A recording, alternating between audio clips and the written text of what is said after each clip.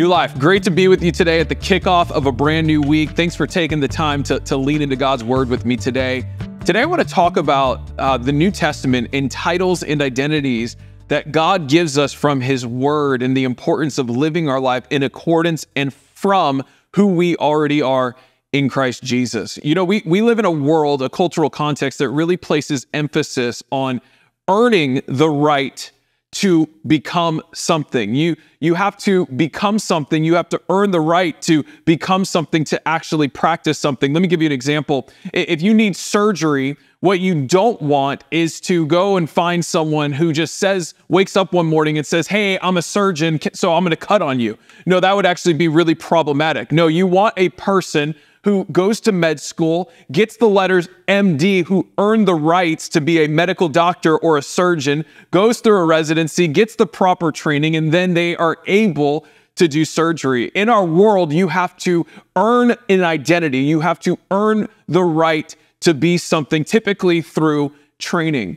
But in the New Testament, the logic is actually the opposite. It doesn't start with trying to be something you're not. It starts with, this is who you are in Jesus, therefore live that way. It starts with identity, and action and behavior flows from it, follows it. In fact, we see one of the few examples we see that relate to this in our secular world is really in the royal family. When a royal child is born, they are born with all sorts of titles and privileges and access just from the moment of being born. This is who they are. They are a royal. Now, does that mean overnight they start ruling the nation? No, it doesn't. They step into that role over time. And likewise, in our relationship with the Lord, we are given titles from the moment we receive Jesus into our lives, and then we live life from our identity, empowered by the Spirit of God. Today, I want to give you a handful of these titles and what they mean for our lives today. In Galatians chapter 5, verses 1, Paul tells us that we are free. He says this, it is for freedom Christ has set you free. What I want you to know today is that whether you're struggling with sin or not, you are free. In fact, even if you're battling addiction today, you are actually living under the freedom of Christ, and freedom is an identity that you carry, a title that you carry. You are a free person in Jesus, and Jesus is saying you are empowered to walk free.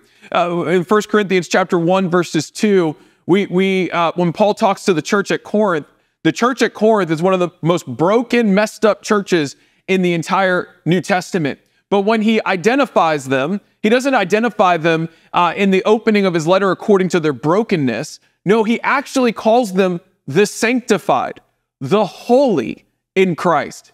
It means this, that even in your struggle, you are already given the title holy if you are in relationship with Jesus. And because of that doesn't mean just keep on sinning. No, it means live holy. You have this identity, you have this title, therefore live holy. In Philippians chapter 3, verses 20, Paul calls us the citizens of heaven.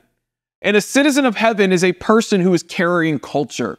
They're actually carrying the attributes and culture of heaven to earth, carrying the culture of heaven to their homes, carrying the culture of heaven to their families, carrying the culture of heaven to their workplace, to their church. They aren't carrying the culture of this world, but rather the culture of heaven, which is marked by love, joy, peace, patience, kindness, goodness, faithfulness, gentleness, and self-control. Everywhere they go, to everyone they meet. You are a citizen of heaven, therefore live like a citizen of heaven. You live as Christ's ambassador. So because God has made you his ambassador, you're a representative of Jesus everywhere you go, to everyone you meet. Come on, we see in Acts chapter 1:8, we're called Christ's witness. Jesus says, you will be my witnesses. Friend, whether you feel scared to witness or evangelize or not, guess what? You're a witness.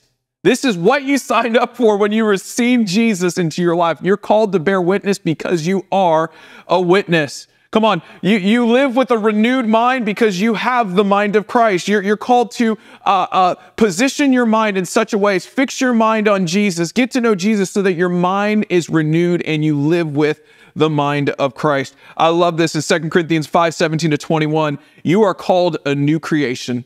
Come on, the old is gone, the new has come. I recognize that some days you wake up and all of a sudden you're like, man, I don't feel like a new creation.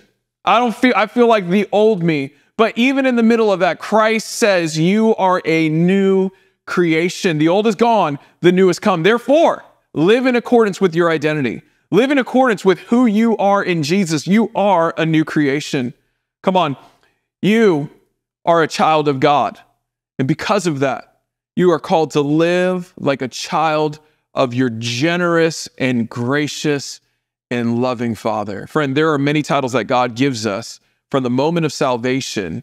And even if you don't feel like you're that thing, guess what? God says that you are, and He has given you everything you need to live a life of godliness. Lean into the Holy Spirit today. Ask Him for His power to lean into the identity that you have in Jesus Christ. Let me pray over you today. God, I thank you that we don't have to earn something in Christianity. Rather, things are graciously and generously bestowed upon us in Christ Jesus. And I pray over my friends today. I pray an infilling, a fresh infilling of the Holy Spirit and your power, and that they would hear what you are speaking and declaring over them.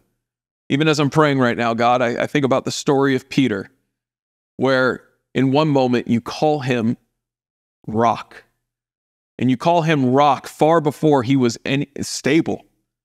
And God, I thank you that you see the finished product even in the present moment. So Lord, I pray strength and power over each and every one of my friends today in Jesus' mighty name. Amen. God bless you, church. Have a great week.